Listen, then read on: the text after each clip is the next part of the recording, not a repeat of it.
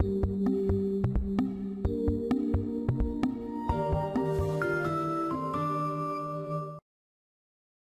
this video, we will introduce and discuss natural frequency analysis. First, let us discuss the fundamental concepts.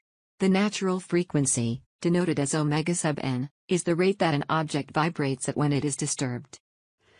Objects have multiple natural frequencies. If the loads applied to the object excite any of its natural frequencies, the motion may become uncontrollable, and the component may fail. So let's look at some examples where we might need to know the natural frequencies of an object. Knowing the natural frequencies is critical to the design of engines. For rotating equipment, we not only need to know the natural frequencies of the rotating machine, we also need to know the natural frequencies of the structure that the machine is attached to. While electric components don't have moving parts, vibrations from machinery can excite the natural frequency of electronic components and lead to premature failures. Let's consider a 1 mm diameter wire.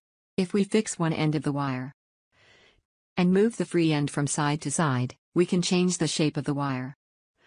As we increase the speed that we move the wire back and forth, we can create more bends in the wire. We are exciting the natural frequencies of the wire. We can use 3DEXPERIENCE to predict the natural frequencies of the wire, or any other structure. All we need to do is select a frequency step, and specify the number of frequencies.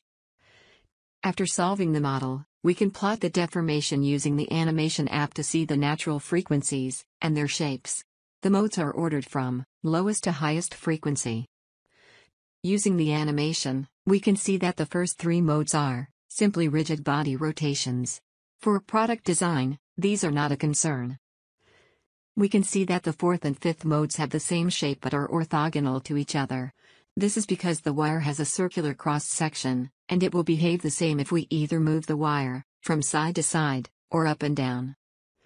When designing structural parts, it is important to know these frequencies. While we most often try to avoid the natural frequencies, sometimes we exploit them.